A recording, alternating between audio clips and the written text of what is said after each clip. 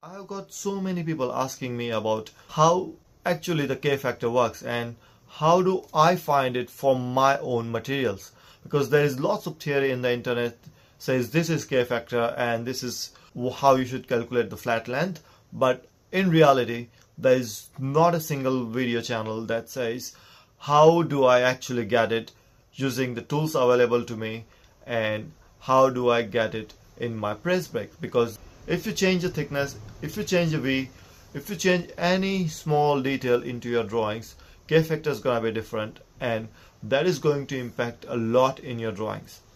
See, if you are just folding one or two folds, that's not going to be a big problem, but when those one and two folds combine together for a very large assembly, you are going to be in a lot of trouble, because 1 mil difference is going to add up a lot if you are assembling quite a few parts together. Welcome to my video. Let's dive into how to get a perfect fold for your sheet metal. So remember this like a golden rule. Different thickness of the same material will behave differently under different pressure provided by us from the press brake. Just to give you an example, let's say we are folding 2mm mild steel, 3mm mild steel and 6mm mild steel in same V. Let's say we are going to fold them in V45. So all those three materials, even though they are all mild steel, they will all react differently because they all require different pressure to get folded. They will all have a different K factor and band deductions for all those materials. So the big question is, how do we get a perfect fold every time? So if you follow these 4 steps and just follow them one by one, you will always get a perfect fold every single time. Hello guys, my name is Nirav and you are watching Metal Cutting and Management, and in today's video we are going to learn about those 4 steps that I have discussed earlier.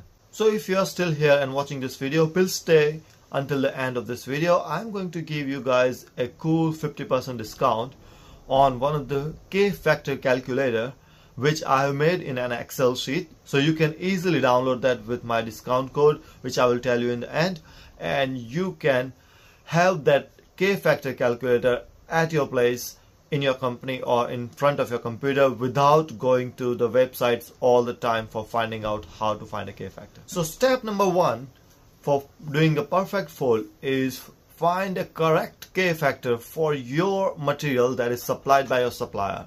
So after finding out the K factor for your press brake, make sure that you enter that K factor value or a band deduction value into the CAD software that you guys are using. It doesn't matter whether you are using SolidWorks, you are using Solid Edge or AutoCAD Inventor. All those softwares work on the basics of sheet metal, so they all should give you the same result. Point number 3, create a correct flat pattern using whatever software that you guys have. Just make sure you have a correct flat pattern in front of you. Step number 4. Step number 4 is very simple. Just all you have to do is follow the drawing and use the proper toolings that is specified as per the drawing. If you don't know how to select the proper V, just check out that video on my description here, and that video says how to select a proper V for your press brake. Now let's find how to find a correct K factor for your own press brake. So the step number 1 for finding a K factor is cut a 200 by 100 strip. Step number 2 is just put it on a press brake and fold it with 90-degree angle.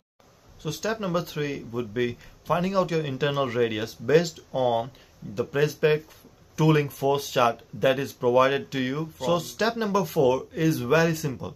Just note down all those details and go to this website that I'm pointing out to and just input all the details that you are getting from the folding. Just make sure you measure everything with your vernier caliper so you have a very accurate result for folding. Otherwise you will have a reading mismatch and the K factor that you're looking for would not be very accurate. If you don't want to go to the website that I have mentioned earlier, because going on a website, finding all those things, putting in data is quite time consuming, I have got an amazing this website or this page where you can actually buy an Excel sheet for just $1.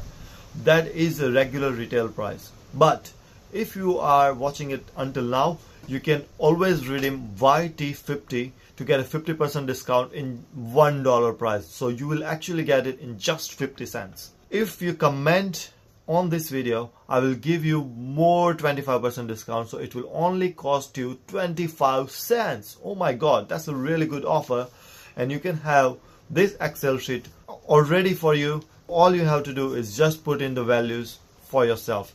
And remember, I'm only going to give this website scheme for like 25% discount to only first 100 people who comments on this video.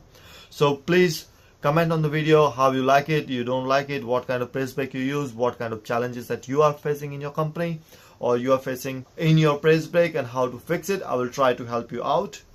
Thank you very much for watching, guys. And if you have any further questions, please tell me on a comment below. I will be more than happy to answer you.